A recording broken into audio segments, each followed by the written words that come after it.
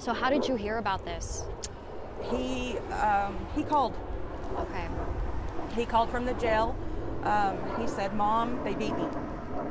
And I said, "Who beat you?" This was first thing in the morning. It's hard to comprehend. And he said, "The officers, they held me down and they beat me." And he said, "There's a video that's on social media, a Facebook platform somewhere. You need to see that. You need to get the video. You need to see it." So when you saw that video, what went through your head?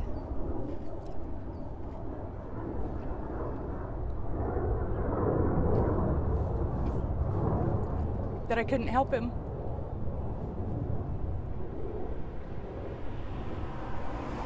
That he was helpless. He was helpless, and I couldn't help him. And it was unnecessary. And I was angry. I was fueled with rage. And you were honest with me on the phone. Can you walk through what you understand happened that day, kind of leading up to that moment? Oh, 1 second.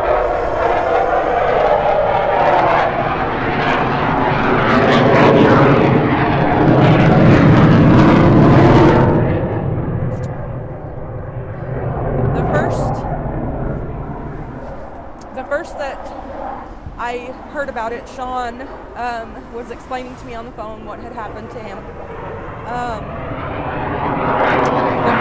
The police officers approached him in vehicles.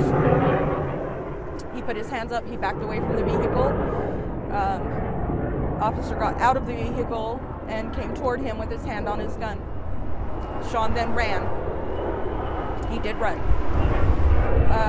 He was then tackled by officers. 1 second, sorry.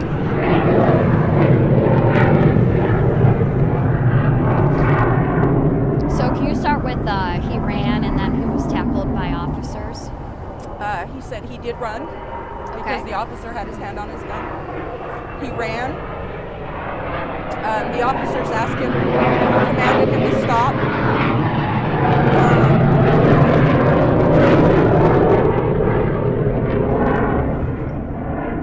He did not, and he was tackled by officers. He was then held down by 2 officers while 2 other officers proceeded to punch him repeatedly in the head and face while he was laying on his side. He did tell me that he was intoxicated and under the influence of drugs. But he said, "Mom, I didn't fight them." He said, "I did not fight them." He said, "Watch the video. If you can find it, watch the video. You'll see I didn't fight them. And I didn't deserve that." I later did find the video. I watched it. And it shook me. It shook me to see him lay there detained, held down, submissive, not fighting, not restraining, but still beaten. 1 moment, sorry. Did he have any weapons on him? He did not. He did not. There was no report of that. I asked him that. He did not have any weapons. He did not have any drugs or drug paraphernalia on him, although he has been charged with that somehow. Okay. And you have not been able to see him. He's still in the holding cell now. They will not let me see him. The jail has intercepted the link for me to set up a video visit with my son, video or on site. I've tried to set up both visits with him. They will not let me see him. They won't release his booking photo. The phone calls that I get with him are very short, very brief. I've only talked to him twice. One of the phone calls was disconnected by the jail when we started talking about there being a case brought up against Ogden City for this abuse, brutality. And that phone call was disconnected by the jail. And what did he tell you about his face or his condition? He said they did take him to the hospital, and in transport to the hospital, one of the officers that beat him said, quote, that he was a worthless junkie and deserved every bit of what he got. Did he describe the pain or what his face looks like? He Since said you can't see him. He said the hospital said that his jaw was fractured, his nose is broken, both of his orbital sockets are broken, and he has lost vision in his right eye completely. What goes through your head as a mom hearing that? I'm heartbroken about this entire situation. And I'm angry. I'm angry, but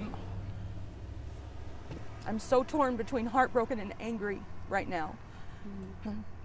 I want to be more angry, but I find myself more heartbroken and hurt for him to have to go through that and just lay there.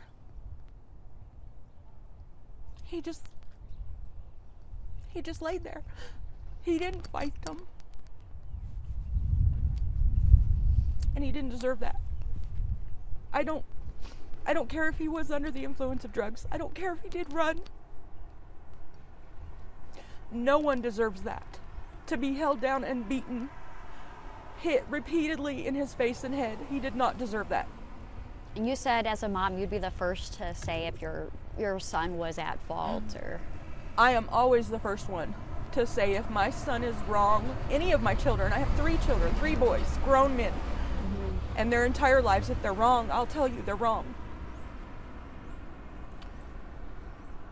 You mentioned at the phone too that he does have a history with drug use. He does. He does have a history of drug use, yes. And he's had interactions with police officers before while intoxicated and under the influence of drugs. Those officers were amazing, amazing officers. They helped him. One instance, a few years ago, a team of officers came into our home and they literally saved my son's life. And I am so thankful for that. So thankful. He's thankful. And I believe that if those officers had been on the scene, things would not have been this way. Things would not have turned out this way. So what do you think, the moments before this incident, do you think they were trying to stop him for jaywalking, for public intoxication, or? Probably both. Okay. Probably both. He hasn't elaborated on anything like that. He just said the police, tried to stop me.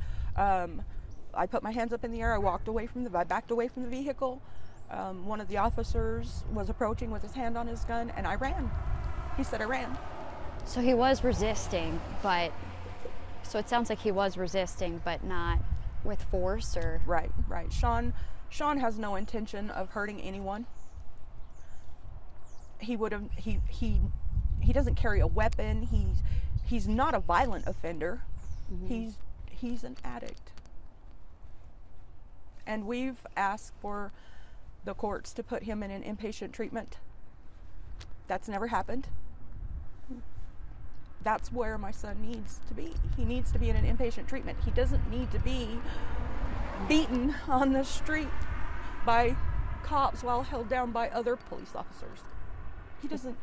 Nobody needs that. What have Ogden Police told you since the incident? Or? Nothing. Absolutely nothing. They haven't said a word to me.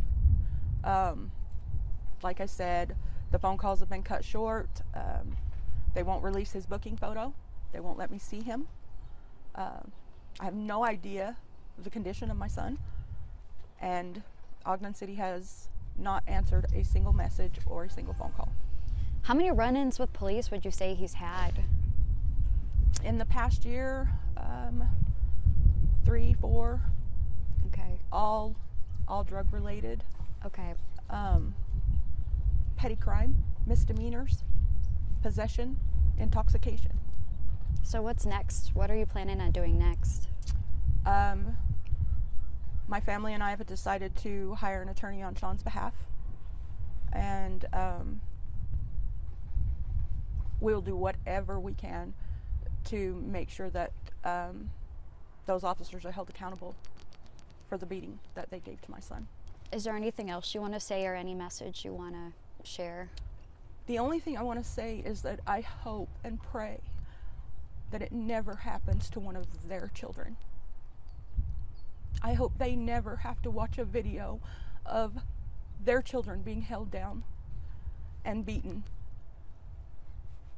I hope they never have to go through that. I hope their children never have to go through that. And I hope and pray that if they ever find their children with a drug addiction, that they're able to convince the courts to put them in a treatment program instead of allowing this to happen. Is it hard for you to get him in a treatment program with money and? It's hard to get an open bed in treatment programs, especially inpatient treatments. Shawn has state medical. It's hard to find one that accepts those, and when you do find one that accepts them, it's hard to get them a bed. It's hard to get availability. If we could get the judge to require that or refer that, then Shawn would be accepted immediately. Otherwise, the process is timely. Okay. There's usually a waiting list for those kind of treatments. Okay, yeah. Have you talked with your son? Is he wants treatment as well? He does. He's asked for treatment in the past.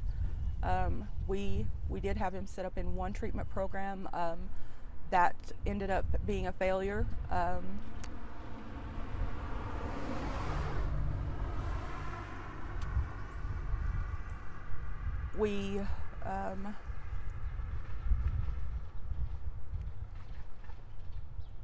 We just don't feel like Shawn